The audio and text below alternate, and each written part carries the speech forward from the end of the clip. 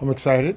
It's familiar places and some of the coaches on the staff here, but I'm excited about the opportunity. Throughout the years, you know what, and knowing Rick, Coach Campbell, and for all these years, and rooting for him on a quiet side, but yeah, I've watched him over the years. Yeah, I think the fit, the timing was good. And so pretty simple. Extremely busy. They got a great staff here with Coach Walker and Coach October and Coach McDonald. Yeah, I look forward to working with them.